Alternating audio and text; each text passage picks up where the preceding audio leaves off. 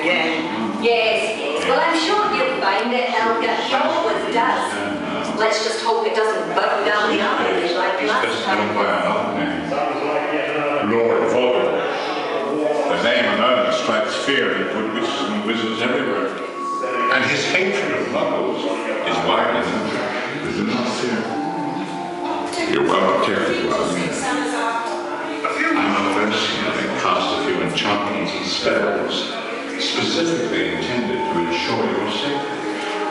Should you ever find yourself in pain, I'll tell you.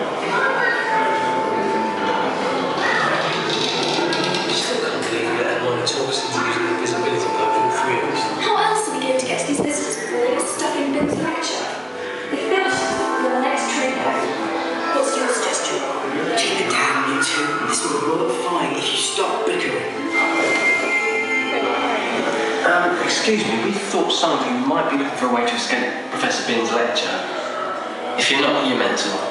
Not that the subject isn't fascinating.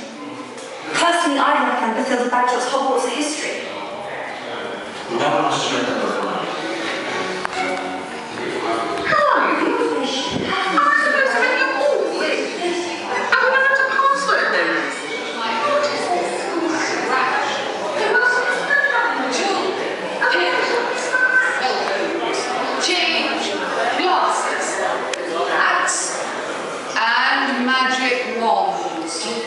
An enchanted bench flies like a dragon with a firelight tied to its tail. In fact, the last time I raced one, it caught fire. Oh, that's hardly likely to happen to them.